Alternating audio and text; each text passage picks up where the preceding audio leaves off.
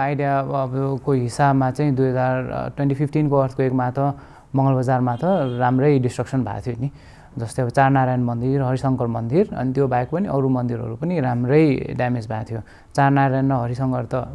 Totally कोलाप्सै भएको थियो। त्यस्तो गर्दाखेरि चाहिँ मैले अब काठमाडौँ भ्याली प्रिजर्भेसन ट्रस्टसँग चाहिँ हामीले फोटोहरू खिचेर भोलिन्टियरिङ गर्ने काम गरेको थिएँ। फोटो खिच्ने अनि पछि त्यहाँ उहाँहरूले रेस्क्यु गरेर ल्याउनु भएको स्याल्भेज गरेको मटेरियल्सहरूको फोटो खिचेर चाहिँ डाटाबेस बनाउने त्यस्तो कामहरू चाहिँ हामीले गरिरहेको थियौँ। त्यति बेला चाहिँ अनि 2017मा काठमाडौँ ट्रिएनाले भन्ने आर्टको फेस्टिभल पनि भएको थियो। अनि त्यसको थिम चाहिँ आवर सिटी भनेर थियो। अनि त्यो सिटीमा चाहिँ उहाँहरूले एउटा के कल गर्नुभएको थियो भन्दाखेरि एजुकेसनल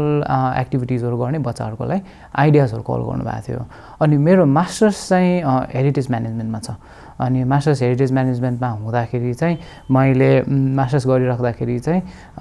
वेल्सको 2-3वटा क्यासल्सहरू घुम्न मौका पाएको थिएँ। अनि त्यहाँ हेरिटेज इन्टरप्रिटेसन कसरी गर्दो रहेछ, बच्चाहरूलाई कसरी चाहिँ हेरिटेज सम्बन्धी आकर्षित गराउने, कस्तो खालको एक्टिभिटिजहरू गराउने, त्यो खालको एक्टिभिटिजहरू हेर्न मलाई मौका पाएको थिएँ। अनि त्यो चाहिँ ब्याक अफ माइन्डमा चाहिँ थियो कि हाम्रोमा पनि केही गर्नु पर्ला कि कस्तो इन्ट्रेस्टिङ कामहरू गरिरहेछ भनेर।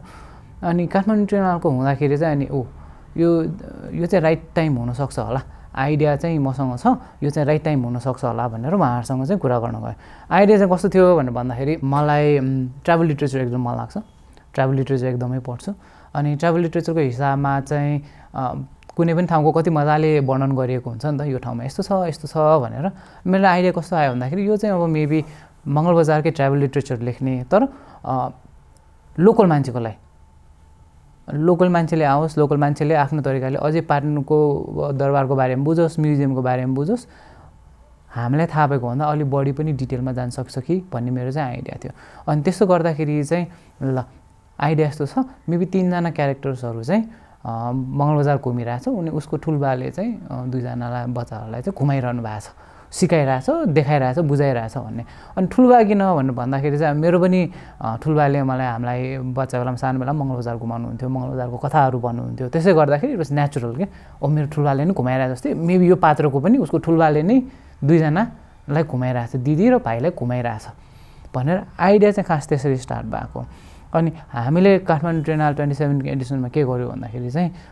त्यो आइडियालाई चाहिँ म्यापको रूपमा बनायौँ, 8 पेजको म्याप। त्यो म्यापमा चाहिँ हामीले पाटन म्युजियमको मूल चोक, सुन्दरी चोक र भण्डारखाल चोकमा चाहिँ उनीहरू 3जना गएर घुम्छन्।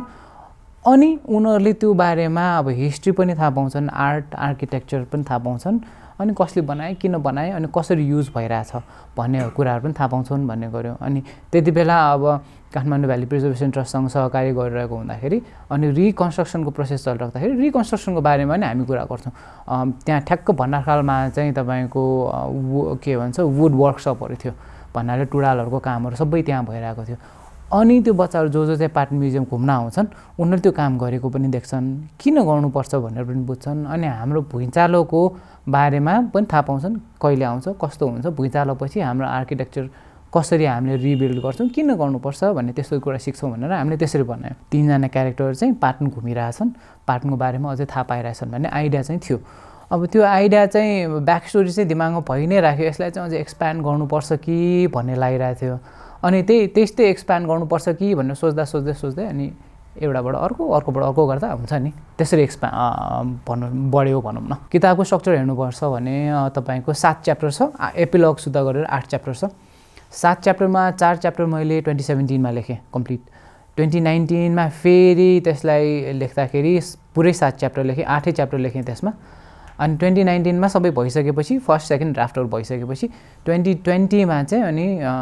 रिराइट गरेको सबै। यो चाहिँ कस्तो भन्दाखेरि चाहिँ क्युटेज कोभको एउटा प्रोग्राम राइटिङ फेलोसिप उहाँहरूले अनाउन्स गर्नुभएको थियो ठ्याक्क लकडाउन बेलामा। उहाँहरूले चाहिँ अनि राइटिङ फेलोसिप अनाउन्स गर्नुभएको थियो कि, अनि त्यसमा चाहिँ के भन्नुभएको थियो भन्दाखेरि चाहिँ तपाईँहरूको आइडिया छ भने अप्रोच गर्नुहोस्, will work with an editor to maybe right a story अनि वर्क अन द्याट स्टोरी भनेर उहाँहरूले चाहिँ आइडिया कल गर्नुभएको थियो। अनि मैले चाहिँ मसँग पुरै म्यानुस्क्रिप्ट नै छ, तपाईँहरू इन्ट्रेस्टेड हुनुहुन्छ भने एकचोटि हेरौँ न, I think you might like it भनेर मैले पठाउँदाखेरि चाहिँ अनि दे लभ द्याट। अनि त्यति बेलादेखि हामीले जुलाई 2020देखि रिराइटिङ त्यो प्रोसेसहरू चाहिँ सुरु गरेको थियौँ रिराइटिङ एडिटिङ फुल अन बुकको प्रोसेस चाहिँ त्यति बेलादेखि सुरु गरेको थियौँ त्यति बेलाको स्टुडेन्ट जर्नलहरूलाई कन्ट्रिब्युट गर्नेदेखि लिएर त्यति बेला मर्केन्टाइलको आफ्नै अनलाइन पोर्टल पनि थियो yokyo.com भन्ने त्यसमा पनि लेखेँ अनि स्टुडेन्ट पत्रिका एउटा पनि त्यसको नाम बिर्सेँ एकान्तको नाम अफिस थियो उहाँहरूलाई पनि गरेँ अनि लेख्दै गर्ने अनि पछि फ्रिलान्सिङ गर्ने कहिले कुन पब्लिकेसनलाई पठाएको छ कहिले कुनको पब्लिकेसनलाई पठाएको छ राइटिङ चाहिँ त्यति बेलादेखि कन्टिन्यू नै गरेँ +2मा नै कन्टिन्यू नै गरेँ ब्याचलर्सहरू गर्दाखेरि मैले वेभ म्यागजिनमा काम गरेँ इसिएसमा फ्रिलान्सिङ गरेँ नेपाली टाइम्समा फ्रिलान्सिङ गर्ने त्यस्तो चाहिँ अन एन्ड अफ गर्ने नै राख्थेँ अनि त्यति बेला मैले धेरै लेख्दाखेरि चाहिँ अब वेभमा लेख्दाखेरि चाहिँ अब स्टुडेन्ट इस्युजहरू यङ इस्युजहरू लेख्थेँ अनि त्यसपछि हामीले आफ्नै म्यागजिन पनि चलायौँ vanzine.com भन्ने त्यसमा चाहिँ सोली युथ इस्युजहरू हामीले काम गर्थ्यौँ अब अनि त्यसपछि इसिएसहरूमा लेख्दाखेरि चाहिँ प्योरली कल्चरल स्टोरिजहरू नै लेख्थ्यौँ यो Radha as a main character चाहिँ हामी मेरो र मेरो वाइफको हाम्रो साथीको मेमोरीमा हामीले मेमोरीमा राखेको हौँ मेरो साथी हामी ठ्याक्कै त्यति बेलैतिर अराउन्ड द सेम टाइम नै बितेको पनि अनि पछि हेर्नुहोस् उसको मेमोरीलाई चाहिँ हामीले अनर गर्नको लागि चाहिँ आई वाज थिङ्किङ म एउटा क्यारेक्टर लेखेँ एउटा फिमेल क्यारेक्टर लेखेँ भने उसको नाममा चाहिँ राख्छु भनेर म पहिल्यैदेखि नै एकदम म क्लियर थिएँ अनि उसको मेमोरीलाई अनर गर्नलाई चाहिँ यो हाम्रो मेन क्यारेक्टर नाम चाहिँ हामीले राधा राखेँ आफूले देखिरहेको चिज चाहिँ त्यो स्टोरी त्यसमा सेट भएको हुनाले चाहिँ एकदम रमाइलो पनि एक्साइटिङ पनि अनि इन्ट्रेस्टिङ पनि लाग्यो ओहो मङ्गलबजारको त अझै कति कुरा हामीलाई थाहा पनि छैन रहेछ अझै यस्तो हाम्रो लोकल स्टोरिजहरू लोकल कल्चरल मिथ्सहरूमै बेस भएको स्टोरिज पाउनु पाउँदाखेरि त झनै के कतिजनाले चाहिँ के भन्दै थियो भने एज अ नेवार पनि and as someone whose lived in मङ्गलबजार I feel scene by the story भन्नुभएको थियो कि विच इज त्यो एकदम रमाइलो खालको कमेन्ट्सहरू चाहिँ त्यस्तो आएको थियो मङ्गलबजारैमा अब खेलेर मङ्गहिटीको पानी पिएर दौडेर यत्रो भयो हेर्नुहोस् सो मङ्गलबजार भनेको पार्ट अफ माई आइडेन्टिटी नै हो मङ्गलबजारमा आँखा चिम्लेर हिँड भन्यो भने हिँड्न सक्ने हुन्छ नि अब लोकलै नि अब त्योभन्दा बढी त भन्नै परेन नि अनि त्यो गरिराख्दाखेरि चाहिँ कथाहरू सुनिराख्दाखेरि चाहिँ मनमा कस्तो लाग्थ्यो ओहो यस्तो रमाइलो कथाहरू छन् यस्तो इन्ट्रेस्टिङ चिजहरू छ पाटनको यसमा सेट भएको स्टोरी चाहिँ कसैले लेख्दै हुन्थ्यो कि जस्तो लाग्थ्यो अनि आफैले लेख्दाखेरि चाहिँ अनि झन् रमाइलो भयो कि ओहो यसलाई कसरी लेख्ने अनि फेरि त्यो लेखिराख्दाखेरि चाहिँ कति ठाउँ फेरि गएर कतिचोटि हेर्नु गयो कि यसो लेख्दा मिल्छ कि मिल्दैन मैले लेखिरहेको डिरेक्सन लेखेको मिलेको छ कि छैन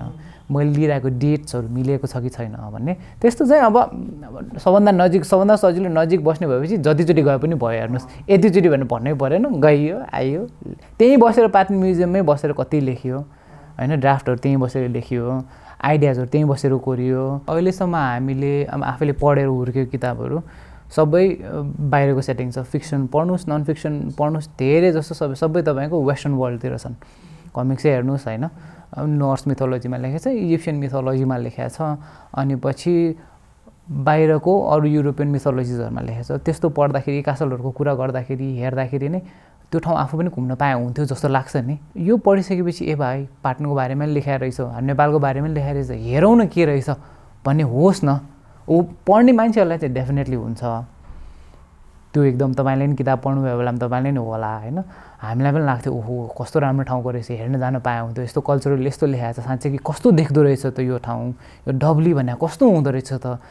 कहाँ गर्दो रहेछ त भन्ने त्यो एउटा उत्सुकता चाहिँ होपफुली त्यसले चाहिँ जगाउँछ होला भन्ने मेरो आश जगाइसकेपछि होपफुली हेर्न आउँछन् होला कमेन्टहरू चाहिँ कस्तो आएको छ भन्दाखेरि फर्स्ट टाइम चाहिँ काठमाडौँ अझै नेपालैमा सेट भएको फिक्सनल फ्यान्टेसी स्टोरी पढ्न पाउँदाखेरि चाहिँ एकदमै इन्ट्रेस्टिङ एकदमै रमाइलो लाग्यो भन्नुभयो होइन अनि त्यसको अर्को खालको कमेन्ट कस्तो छ भन्दाखेरि आफ्नै हामीले सुनिरहेको कथामै बेस्ड गरेर पनि यस्तो स्टोरी लेख्न सकिन्छ भन्ने पनि थाहा भयो भने जस्तो कमेन्टहरू आयो अनि अर्को कमेन्टहरू कस्तो आयो भन्दाखेरि अब हाम्रो यति धेरै रिच मिथोलोजी छ यति धेरै कल्चरल स्टोरी छ त्यसलाई तिमीले एक्सप्लोर गर्छ कि गर्दैनौ गर्नुपर्छ भन्ने इन्करेजमेन्टहरू पनि आएको छ अभियसली फिडब्याक रिभ्युजहरू पनि आएको छ अब यसलाई अझै चाहिँ क्यारेक्टरहरू अझै राख्नु पर्थ्यो कि हुन्छ नि अझै तिमीले अझै धेरै लेख्नु पर्थ्यो कि भन्ने फिडब्याक्सहरू पनि छ रिभ्युजहरू पनि छ डेफिनेटली वेल राउन्डेड रिभ्युजहरू चाहिँ आएको छ धेरै जस्तो चाहिँ अझै गर्छौ कि गर्दैनौ यसैलाई तिमीले कन्टिन्यू गर्छौ कि गर्दैनौ अनि अरू ठाउँ जान्छ कि यो त पाटन बेस आफू पाटने भएकोले पाटने नै भएको होला स्टोरी तिमी काठमाडौँको स्टोरिजको गर्छौ कि गर्दैनौ भक्तपुर पनि त्यतिकै इन्ट्रेस्टिङ स्टोरी छ गर्छौ कि गर्दैनौ त्यस्तो क्वेसन्सहरू पनि आएको नेपाल हेरिटेज डकुमेन्टेसन प्रोजेक्टमा मैले 1 वर्ष प्रोजेक्ट म्यानेजर भएर काम गरेँ त्यो प्रोजेक्टले चाहिँ कस्तो गर्छ भन्दाखेरि चाहिँ काठमाडौँ भ्यालीको सबै ट्यान्जिबल इन्ट्यान्जिबल हेरिटेजहरूको चाहिँ हामीले लिस्ट बनाइरहेको थियौँ सो मैले गर्दाखेरि चाहिँ पाटनको सकेर हामीले सर काठमाडौँको स्टोरिजहरूको मन्दिरहरूको डेटाबेसहरू बनाइरहेको थियौँ होइन सो त्यो गर्दाखेरि पनि अनि काठमाडौँ भ्याली प्रिजर्भेसन ट्रस्टसँग काम गरिराख्दाखेरि पनि ट्यान्जिबल इन्ट्यान्जिबल्सहरू हेर्ने बुझ्ने मौका धेरै पाइयो सो कति रिच छ भन्ने थाहा पाइयो होइन सो त्यसले हुँदाखेरि चाहिँ पाटनको एक्सप्लोर गऱ्यो अभियसली काठमाडौँ त्यसपछि मेबी अरू ठाउँहरू पनि एक्सप्लोर गर्ने चाहिँ डेफिनेटली मेरो इन्ट्रेस्ट पनि छ इन्करेजमेन्ट पनि पाएको छु 3 जना क्यारेक्टर त पहिलेदेखि दिमागमा सेट थियो प्रदीप बा सेट थियो राधा सेट थियो धीरज सेट थियो त्यस्तो भइसकेपछि चाहिँ अनि यसलाई एक्सप्यान्ड गर्ने भन्ने सोच्न थालिसकेपछि अनि एक्सप्यान्ड गर्दाखेरि कुनै पनि स्टोरी लेख्दाखेरि सबै राइटर्सहरूले के भन्छ अथवा प्रोफेसर सबैले के भन्छ उसको मोटिभेसन के हो त अनि उसको मोटिभेसन कसरी उसले चाहिँ पाउँछ त भन्ने त्यहाँबाट सुरु गर भन्छ होइन सो मेरो आइडिया चाहिँ केही थिएन सिम्पल यो 3 जना क्यारेक्टर छ पाटन घुम्छ पाटनको बारेमा थाहा पाउँछ स्टार्ट गर्नलाई चाहिँ तर यसलाई चाहिँ अब एक्सप्यान्ड गर्नुपर्ने भइसकेपछि कसरी एक्सप्यान्ड गर्ने त कसरी इन्ट्रेस्टिङ बनाउन सकिन्छ खालि पाटन मात्र घुमेर ट्राभल लिटरेचर जस्तो मात्रै बनाएर त इन्ट्रेस्टिङ हुँदैन किन भन्दाखेरि एक्सप्यान्ड गर्ने भइसकेपछि त्यसलाई चाहिँ नन फिक्सनको रूपमा फ्यान्टेसीको रूपमा एक्सप्यान्ड गरौँ कि भने जस्तो लाग्यो क्या किन आफूले पढिरहेको विधा त्यही भयो अनि आफूलाई इन्ट्रेस्ट पनि त्यही भएको हिसाबले यसलाई कसरी एक्सप्यान्ड गर्ने भन्ने सोचिराख्दाखेरि मेबी फर्स्ट च्याप्टरमा हाम्रो भुइँचालोबाट स्टार्ट हुन्छ त्यो भुइँचालोबाट भइसकेपछि चाहिँ मेबी त्यसले चाहिँ ब्यालेन्स बिट्विन द वर्ल्ड्स चाहिँ खलबल ल्याइदियो कि त्यो खलबल ल्याउँदाखेरि चाहिँ के भयो त अनि त्यसले कसलाई एफेक्ट गर्यो त अनि त्यो आइसकेपछि के भयो त भन्ने त्यस्तो खालको क्वेसनहरू सोच्दै जान थाल्यो कि ब्याकवर्ड्स हुन्छ नि त्यो भएपछि के भयो त त्यस्तो खालको क्वेसन जाँदाखेरि चाहिँ अनि ब्यालेन्स बिग्डेको कसलाई फाइदा भयो त्यो ब्यालेन्स बिग्रिँदाखेरि इभल फोर्सेसहरू आयो त्यो इभल फोर्सेसले कसरी चाहिँ म्यानिपुलेट गरिरहेछ अथवा कसको थ्रुबाट म्यानिपुलेट गरिरहेछ भनेपछि त्यो कुराहरू मिलाउनलाई पनि क्यारेक्टर्सहरू चाहियो त्यस भइसकेपछि अरू क्यारेक्टर्सहरू पनि बिस्तारै बिस्तारै साइडमा आयो जस्तै अब अमोकको क्यारेक्टर पनि आयो अमोकको अनिपछि इन्ट्रेस्ट के हो त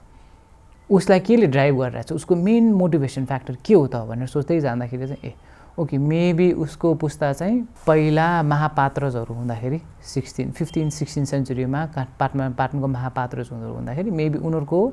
प्रिस्टहरू थियो मेन प्रिस्टहरू जबकि सिद्धि नरसिंह मल्लले पाटनलाई इन्डिपेन्डेन्ट किङडमको रूपमा घोषणा गरिसकेपछि उसले आफ्नै गुरुहरू ल्यायो अनि त्यसपछि उसको एकदमै prominent position as a gurus to महापात्रज खसिसकेपछि के भयो त उसले अनि त्यो चाहिँ किन खस्यो त अनि उसले चाहिँ त्यो खसिसकेको कुरा चाहिँ एज अ इन्टरजेनेरेसनल कर्स अथवा ट्रमाको रूपमा इनहेरिट गरेको चिज चाहिँ उसले कसरी सल्भ गर्छ भन्ने क्वेसनहरू त्यसबाट स्टार्ट भयो क्या अनि प्रदीप बाको केसमा चाहिँ मेबी उसको चाहिँ स्केलेटन्स इन द क्लोजेट थियो उसले पास्ट मिस्टेक्सहरू चाहिँ फेरि भुइँचालो गरिसकेपछि चाहिँ कम्स टु लाइट अब त्यसलाई कसरी रेक्टिफाई गर्यो त तर रेक्टिफाई उसले एक्लैले गर्न सक्यो कि सकेन त रेक्टिफाई गर्नलाई कसको सपोर्ट चाहियो कि अनि त्यो के भयो भन्ने जान्दाखेरि त्यस्तो सोच्दै गर्दाखेरि एडिसनल क्यारेक्टर्सहरू पनि आएको अनि प्रदीप बाको पास्ट मिस्टेक्सलाई सपोर्ट गर्नको लागि चाहिँ पास्ट मिस्टेकलाई सपोर्ट गर्न होइन कि त्यसलाई थामथुम पार्न हेल्प गर्न सपोर्ट गर्नको लागि चाहिँ हरिबा भन्ने क्यारेक्टर आउनुभयो अनि उनीहरूले कसरी गरिरहेछ त भन्दाखेरि अनि त्यो त्यस्तै सेरोफेरो गर्दै नै क्यारेक्टरहरू त्यसरी डेभलप भयो मोटिभेसन त्यसरी डेभलप भयो अनि स्टोरी त्यसरी डेभलप भयो धेरै जस्तो चाहिँ मेरो रेफरेन्सेसहरू चाहिँ एकाडेमिक रिसर्च प्लस कल्चरलको बारेमा लेखेको एकाडेमिक पेपर्सहरू अनि पछि आर्टिकल्सहरू जस्तै गठेमुगोको कुराहरू हामीले गरेका छौँ त्यसमा गठेमुगोको स्टोरी चाहिँ आलोक सिद्धि तुलाधरले इसिएसमा लेख्नु भएको छ त्यो एकदमै राम्रो स्टोरी लेख्नु भएको छ अनि पछि ट्रेडिसनहरूको कुरा गर्दाखेरि चाहिँ आवास धरानन्द राजोपाध्याय उहाँसँग कुरा गरेँ मैले प्र्याक्टिस के हो त कसरी गर्छ लिटर्जिकल एस्पेक्ट्सहरू के हो त कल्चरल एस्पेक्ट्स चाहिँ मैले हाम्रो प्रोफेसर डाक्टर पुरुषोत्तम लोचन श्रेष्ठसँग कुरा गरेँ यो छिन्नमस्ताको कलको बारेमा कुरा गरेँ त्यसमा भएको एउटा म्युरलको हामीले स्पेसिफिकली कुरा गरेका छौँ त्यो प्र्याक्टिसेसको बारेमा कुरा गरेँ अनि त्यो बाहेकको अरू लोकल स्टोरिज त अब हाम्रो नूतनधर शर्माले लेख्नु भएको गयो बाजेको स्टोरिजहरू भयो अनि पाटनकै रिसर्च गरेको पब्लिस भएको पेपर्सहरू पढेर अनि अरू मान्छे हाम्रो बुढापाकाहरूसँग कुरा गरेर त्यसरी नै डेभलप गरेको भनौँ न सो एक्लै यतिकै ऱ्यान्डम त आइडिया आउँदैन सो एकदम धेरै नै रिसर्च भएको छ यसमा हामीले पाटन हेर्दाखेरि चाहिँ पहिला स्टार्ट गर्नुभन्दा अगाडि चाहिँ पाटन दरबार स्क्वायर भनेर एउटा टिक्का मात्रै भनेर हेरियो जस्तो लाग्यो आफैले पनि खेलिरहेको ठाउँ हो हेरिरहेको ठाउँ देखिरहेको ठाउँ भएको हुँदाखेरि चाहिँ फेरि नयाँ पर्सपेक्टिभले हेर्दाखेरि चाहिँ एकदम इन्ट्रेस्टिङ हुने रहेछ क्या अनि कस्तो हो भनेर भन्दाखेरि पहिला बच्चा बेलामा एकैचोटि ठ्याप्पै सबै चिज देख्दाखेरि त एउटै टाइममा बनेको हो कि एकैचोटि नै बन्या हो कि त्यसको हिस्ट्री पनि कमन हिस्ट्री हो कि भनेर जस्तो लाग्ने रहेछ तर रिसर्च गर्दै जाँदाखेरि त ओहो यो त हजारौँ वर्षको टाइम फ्रेममा चाहिँ एउटा गरेर इभेन्चुली ग्रेजुअली बिस्तारै एक्सप्यान्ड भएर त्यो स्ट्रक्चर भएको हो भन्ने चाहिँ रियलाइज पनि भयो अनि अब हुन त पहिल्यैदेखि थाहा पनि थियो होला तर त्यो नयाँ पर्सपेक्टिभले हेर्दाखेरि चाहिँ एकदम इन्ट्रेस्टिङ चाहिँ भयो कस्तो भन्दाखेरि पाटन एज अ मङ्गल बजारलाई चाहिँ रिडिस्कभर गर्ने मौका पायो भनौँ न तपाईँको स्टोरी आइडिया छ भने अनि हाम्रो कन्टेक्समा स्पेसिफिकली त एडिटोरियल सपोर्ट धेरै कम छ नि त तपाईँले कुनै पनि लङ्गर फर्म काम गर्छु भन्यो भने एडिटोरियल सपोर्ट त छैन नि कसरी गर्ने के गर्ने कस्तो हुन्छ होला भन्ने त छैन नि आफैले लेख्दै लड्दै पढ्दै सिक्दै आउनु पऱ्यो नि उहाँहरूको आइडिया चाहिँ कस्तो हो भनेर भन्दाखेरि चाहिँ पहिलेदेखि आइडिया छ भने ग्रुम गर्दै एडिटरसँग र राइटरसँग मिलेर हातेमालो गर्दै चाहिँ एउटा स्टोरी तयार गर्ने उहाँहरूको आइडिया र त्यसको लागि चाहिँ आइडिया इन्ट्रेस्टिङ हुनु पऱ्यो अनि राइटर के हुनु पऱ्यो भन्दाखेरि चाहिँ एडिटोरियल प्रोसेसमा चाहिँ काम गर्ने इच्छुक हुनु पऱ्यो अनि त्यो भइसकेपछि चाहिँ राइटर र एडिटर पेयर गरिसकेपछि दुईजना मिलेर चाहिँ एउटा प्रडक्ट एज अ स्टोरी चाहिँ निकाल्ने उहाँहरूको फेलोसिपको आइडिया हो